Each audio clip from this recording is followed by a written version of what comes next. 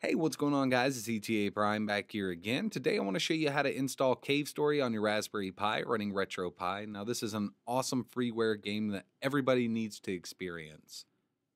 It also goes by another name. I'm not quite sure how to pronounce it because I've never heard it pronounced. It's something like Doukutsu Monogatari. I don't know if that's it. I probably just butchered it, but I know it as Cave Story. So with the recent release of Cave Story on the Nintendo Switch, I wanted to show you guys how to install it on your Raspberry Pi running RetroPie. Pretty easy to do. Your Raspberry Pi will need to be connected online. I'm using Ethernet, but Wi-Fi will work also. We're going to go to the RetroPie menu and scroll down until we see RetroPie Setup. From here, we're going to go to Manage Packages, Manage Optional Packages, and scroll all the way down until we see LR NX Engine or LR Next Engine, however you want to pronounce it. It's right here.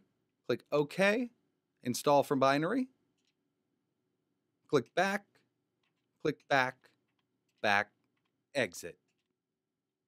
Okay, so now we need to go get the game and transfer it to our Raspberry Pi. I'm going to be using my PC to do this, and I'm going to transfer the game over network. My Raspberry Pi is connected to the same exact network as the PC I'm transferring the game from. Let's head over to the PC. We're going to download the game and transfer it over to our Raspberry Pi. So all the links I'm going to show you right now are in the description. If you run into any trouble at all, check out the RetroPie wiki page on Cave Story. It tells you everything you need to know. Read through this before we get started. Now we need to go and get the game. Links in the description. From this page here, we're going to scroll all the way down until we see the RetroArch logo. And we're going to download the RetroArch port source code. It'll bring us to GitHub, clone or download, download zip. So I'm going to take this and place it on my desktop. This is the Next Engine librettomaster.zip. Right-click, extract. We now have a folder on our desktop. We're just going to open this up and inspect the files. Data files. All we're going to need out of here is the data folder and the doukutsu.exe. This is the Cave Story game. I'm going to snap it over to the left-hand side. Open up any file explorer, doesn't matter where it's located. My Raspberry Pi is connected to the same network that my PC is, so it's easy for me to connect to it over network. All I'm going to do is go to my quick access bar, and I'm going to type in // all capital RetroPie. Press enter. Go to ROMs, ports. Now that we're in the port section, we need to create a folder called Cave Story. Right-click, new folder, and I'm going to name it Cave Story, capital C, capital S. We need to place the data file and the exe in the newly created Cave Story folder.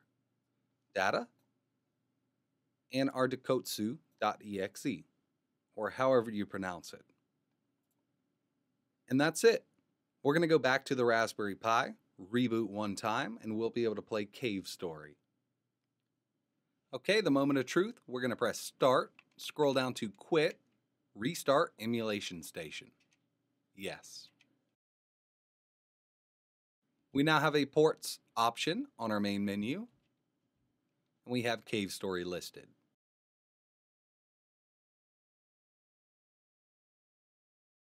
And there you have it. You're now playing Cave Story. And if you downloaded the same file I downloaded, this should be the English version. You can also opt for the Japanese version if you'd like to. If you've never played Cave Story before, you need to go ahead and do it. Awesome graphics, amazing story, and beautiful music. That's all I can say. You got to try it for yourself.